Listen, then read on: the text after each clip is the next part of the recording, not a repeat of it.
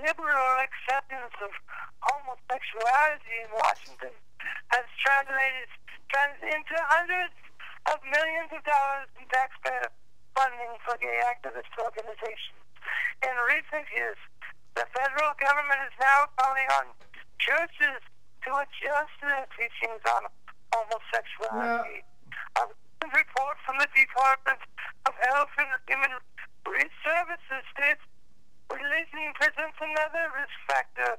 Many traditional fundamentalist faiths still portray homosexuality as morally wrong.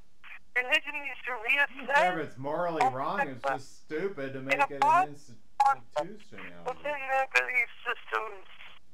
Indeed, government private legal action is now being taken against churches and businesses for alleged discrimination against homosexuality. In New York, former Mayor Ed Who Scott cares? Oh, sorry.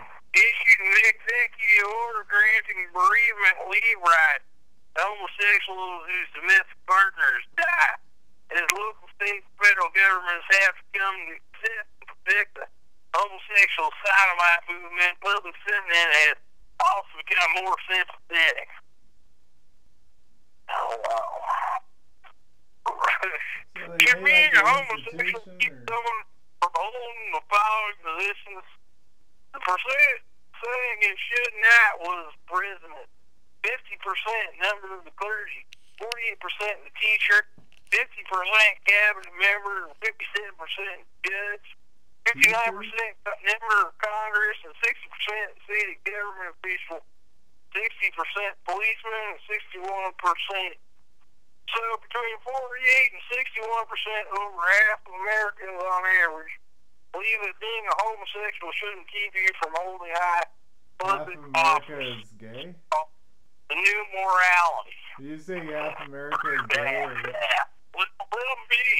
I don't care what they do in their closet, as long as they don't talk about it. Now, Oh yeah, you don't have to like parade it in the street. I can't even go celebrate that I have a normal marriage. People will say I'm bragging. If I go out in a parade and say, I'm a heterosexual, I have a wife, people are just gonna think I'm crazy. Why do you have to go like parade your gayness? because they used to get beat up. Oh, because they got to provoke you, so then they can act like that they need more rights, and then because there's money in provoking people and needing more rights. I get it now. Okay.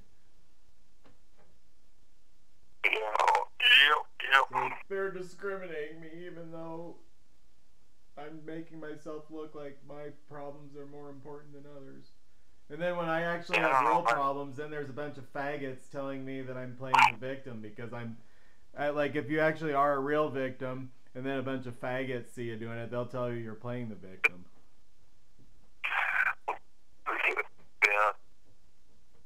I don't know why I think they got celebrated so much.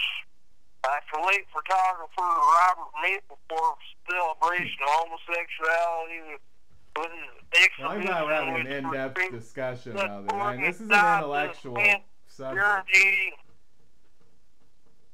Homosexual marriage is a very intellectual subject. A beautiful painting of a man urinating into another's mouth, and the artist posing with the long end of a bullwhip dangling from a well-known body cavity. That was good. That was art. There. And Andrew Serrano's work entitled Fistcraft. Hey, wait. I got call waiting, Todd. Todd, I got call waiting. The artist's most recent medium is own urine. That was a good one, too. I'll have to call you back. I got an important call, I think.